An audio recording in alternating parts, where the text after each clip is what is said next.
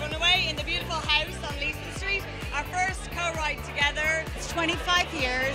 We've come full circle as BFFs, and now we have a book to recount.